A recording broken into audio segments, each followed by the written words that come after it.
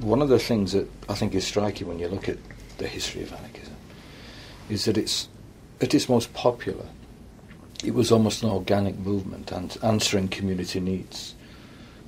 The Jewish anarchists in New York in the 1890s, in Spain obviously, but Argentina, as you mentioned, France.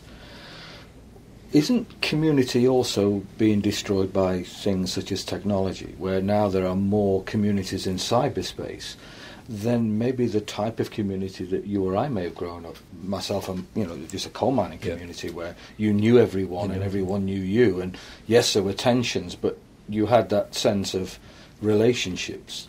Isn't that really going very quickly, and isn't technology helping that go? Well, in my view, technology is a pretty neutral instrument. Right. It could go in that direction, it could go in opposite directions. Right. I mean, technology could, in fact, be used to let the workforce in a factory run it without any managers, Sure. by providing people at the workbench with real-time information that would enable them to join with others in making sensible decisions. That's another use of technology. Sure, of course, that technology doesn't get developed. And in fact, there are very interesting studies of how it does work.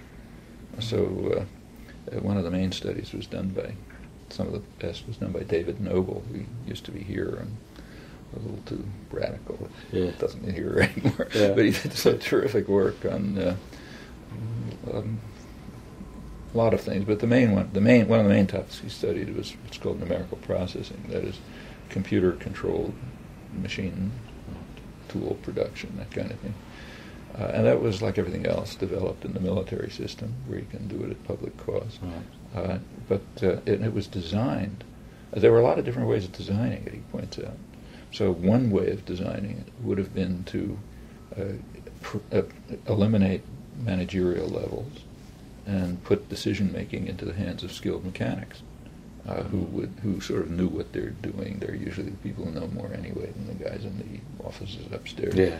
And I'm sure it was true in the coal mine. Yeah. The guys in the coal mine work, the guys down there, not the one who's sitting in an office in New York somewhere. But so put the decision-making into their hands, and the technology could have been designed for that. And studies were done showing that would even increase profits. But it was done the opposite way. It was done in such a way as to increase levels of management control, which is highly inefficient, to de-skill mechanics, and to turn them into robots who would just push the buttons. Yes. Well, that's a choice as to how to use technology, and it's a kind of class warfare, but it has nothing to do with the inherent nature of technology.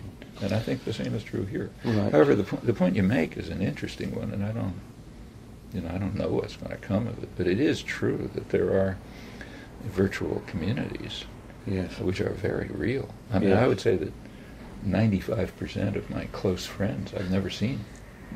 Yes. We just interact all the time on the internet. And, my age, I figure it's perfectly reasonable. But when I see my grandchildren do it, I don't like it much.